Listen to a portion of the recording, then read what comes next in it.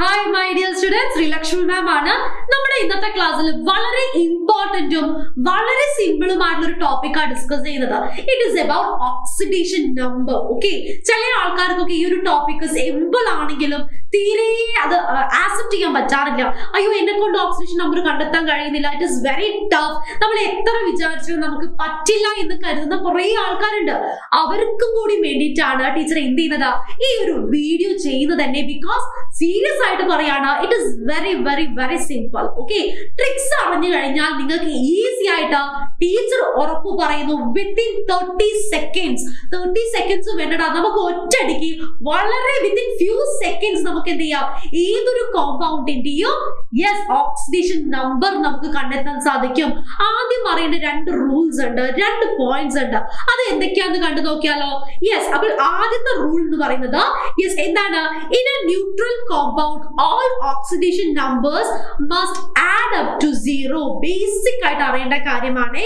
Neutral കോമ്പൗണ്ട്സിൽ എന്താണ്, oxidation number കൂട്ടുമ്പോൾ നമുക്ക് എന്ത് കിട്ടണം, 0 ലഭിക്കണം. ഇവിടെ കുറെ എക്സാമ്പിൾസ് കാണാം. ഇതിൽ എല്ലാം ന്യൂട്രൽ കോമ്പൗണ്ട്സ് ആണോ?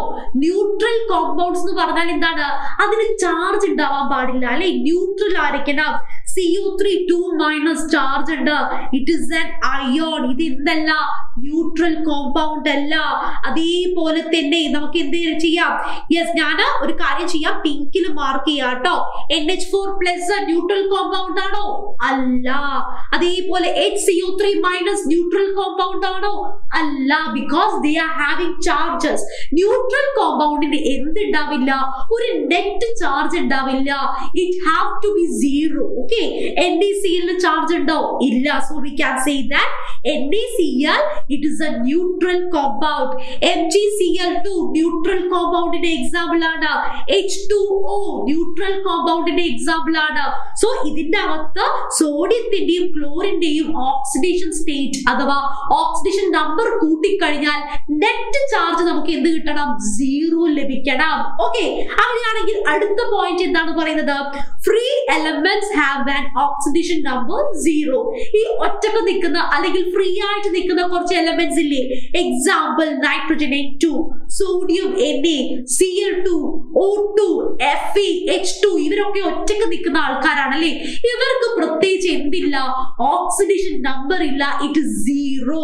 അപ്പൊ നമുക്ക് കണ്ണടച്ചിട്ട് ഒറ്റയടിക്ക് എന്ത് എഴുതാം, ഇവരുടെ ഓക്സിഡേഷൻ നമ്പർ എന്ന് പറയുന്നത് 0 ആണെന്ന് നമുക്ക് ഈസി ആയിട്ട് എഴുതാം. ഈ രണ്ട് പോയിന്റ്സ് മാത്രം നിങ്ങൾ ബേസിക് ആയിട്ട് മനസ്സിലാക്കി വെച്ച് കഴിഞ്ഞാൽ ഏതൊരു കോമ്പൗണ്ട് തന്നാലും, എത്ര വലിയ കോമ്പൗണ്ട് തന്നാലും നിങ്ങൾക്ക് ഈസി ആയിട്ട് അതിന്റെ അകത്തുള്ള ഓരോരോ ആറ്റത്തിന്റെയും ഓക്സിഡേഷൻ നമ്പർ കണ്ടുപിടിക്കാൻ പറ്റും. ആദ്യം നമുക്ക് കുറച്ച് എലമെന്റ്സിന്റെ ഓക്സിഡേഷൻ സ്റ്റേറ്റ് കണ്ടുനോക്കാം. ഓക്കെ, ഇവിടെ ഒരുപാട് എലമെന്റ്സ് തന്നിട്ടുണ്ട്. ഉദാഹരണത്തിന് ഹൈഡ്രജൻ, പൊട്ടാസ്യം, സോഡിയം, നമുക്ക് എത്രയാണ് ഓക്സിഡേഷൻ നമ്പർ വരുന്നത്, +1 ആണ്. കാൽഷ്യം +2 ആണ്. അലൂമിനിയം +3 ആണ്. അതേപോലെ തന്നെ fluorine, chlorine, bromine and iodine oxidation number വരുന്നത് -1 ആണ്.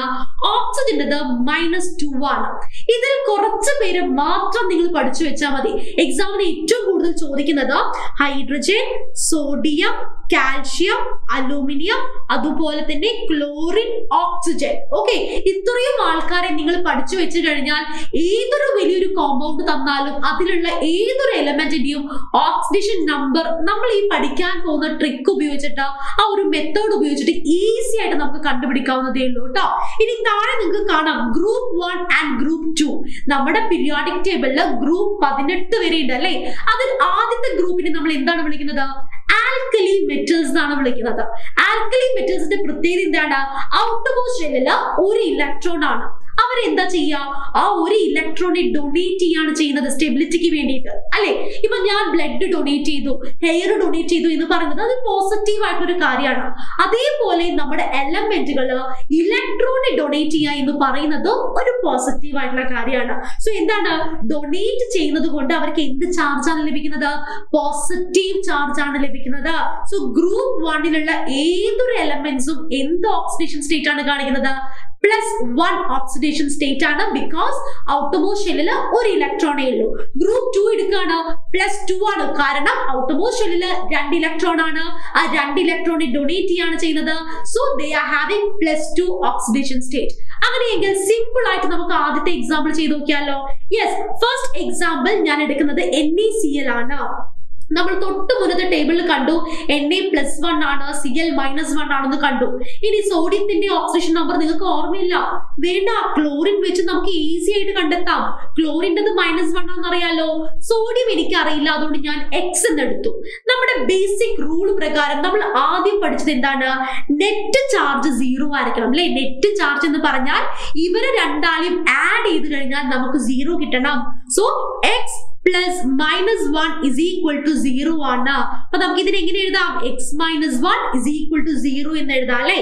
ഈ -1നെ ഞാൻ is equal to ന്റെ അപ്പുറത്തേക്ക് കൊണ്ടുവരുമ്പോൾ അത് എന്തായിട്ട് മാറുന്നു? പ്ലസ് ആയിട്ട് മാറുന്നു. അപ്പൊ നമുക്ക് എങ്ങനെ എഴുതാം? X is equal to +1 എന്ന് എഴുതാം.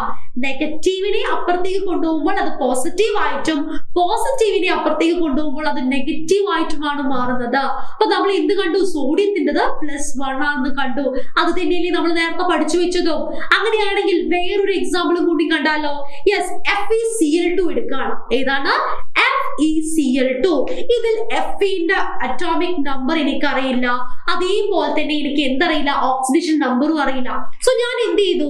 അതിന് ഞാൻ X ആയിട്ട് എടുത്തു. ക്ലോറിൻ്റെത് എനിക്കറിയാം, പഠിച്ചു വെച്ചോളൂ. ക്ലോറിൻ്റെത് -1 ആണ്. അപ്പൊ നമ്മൾ പഠിച്ചു എന്താണ്? ഇതിന്റെ നെറ്റ് ചാർജ് എന്ന് പറയുന്നത് 0 ആയിരിക്കണം അല്ലെ. അപ്പൊ ഞാൻ എന്ത് ചെയ്തു? X പ്ലസ് എന്ന് എഴുതി.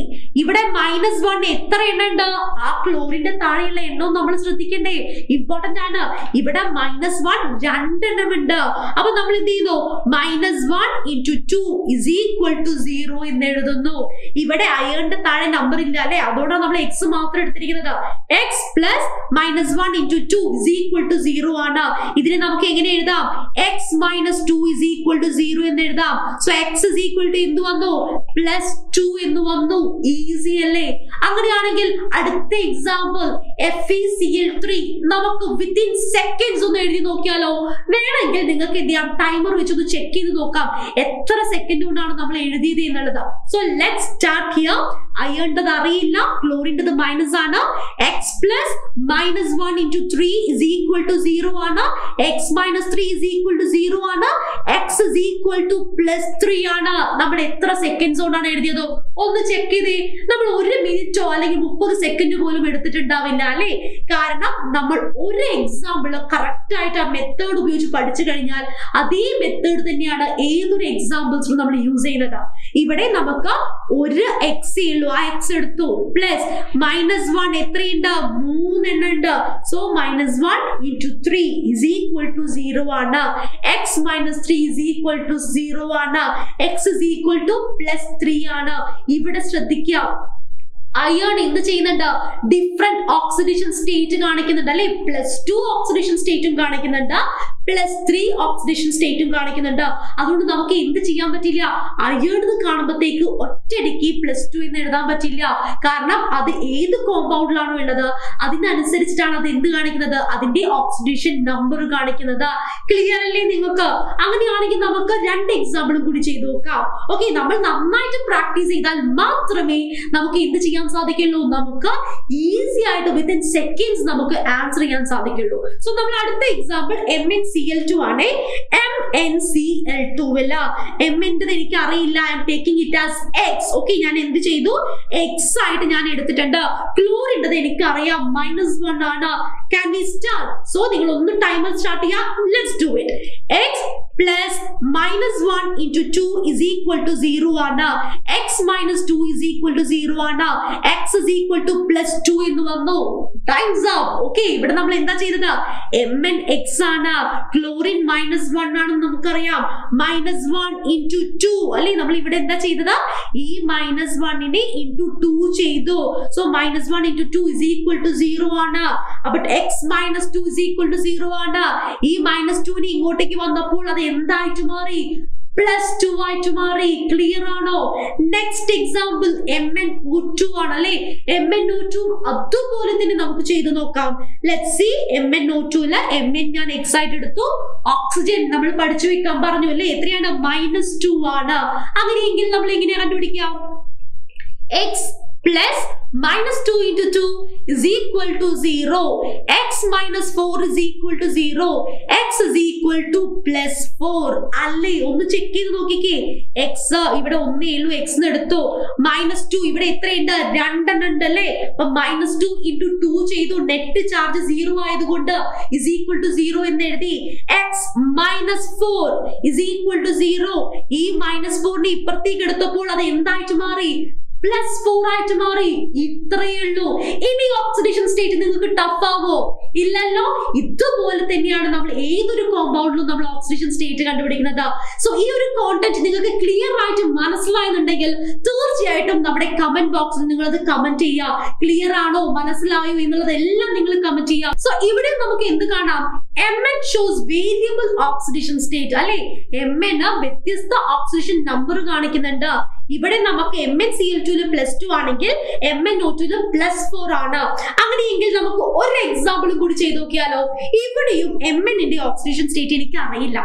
ഓക്സിജൻ എനിക്കറിയാം -2 ആണ്. ഇങ്ങനെയാ കണ്ടുപിടിക്കുക? Yes, X into 2. ഞാൻ എന്തുകൊണ്ടാണ് X into 2 എന്ന് എടുക്കാൻ കാരണം ഇവിടെ നോക്കിക്കേ, Mn എത്ര ആറ്റംസ് ഉണ്ട്? 2 ആറ്റംസ് ഉണ്ട് അല്ലേ. അപ്പൊ X into 2 plus -2 into 3 is equal to 0 ആണ്. അപ്പൊ നമുക്ക് എന്തെഴുതാം? X into 2 plus -2 into 3 is equal to 0 എന്ന് എഴുതാം. 2x minus 6 is equal to 0 ആണ്. 2x is equal to +6 ആണ് അല്ലേ. കാരണം ഈ -6നെ ഇപ്പുറത്തേക്ക് എടുത്തപ്പോൾ അത് +6 ആയിട്ട് മാറി. ഇനി ഈ 2നെ ഇപ്പുറത്തേക്ക് എടുക്കുമ്പോൾ അത് എന്തായിട്ടാണ് മാറുന്നത്? /2 ആയിട്ടാണ് മാറുന്നത് അല്ലേ. x is equal to +6/2 ആണ്. സോ നമുക്ക് എന്ത് കിട്ടി? x +3 ആണെന്ന് കിട്ടിക്കഴിഞ്ഞു. സോ നിങ്ങൾ എപ്പോഴും ഓക്സിഡേഷൻ സ്റ്റേറ്റ് ആണെങ്കിലും ഓക്സിഡേഷൻ നമ്പർ കണ്ടെത്തുന്ന സമയത്ത് എന്ത് ചെയ്യണം? യെസ്, ഈ താഴെയുള്ള നമ്പർ കൺസിഡർ ചെയ്യണം. ഇത്ര മാത്രമേ oxidation number കണ്ടുപിടിക്കാനുള്ളൂ. It is very very simple.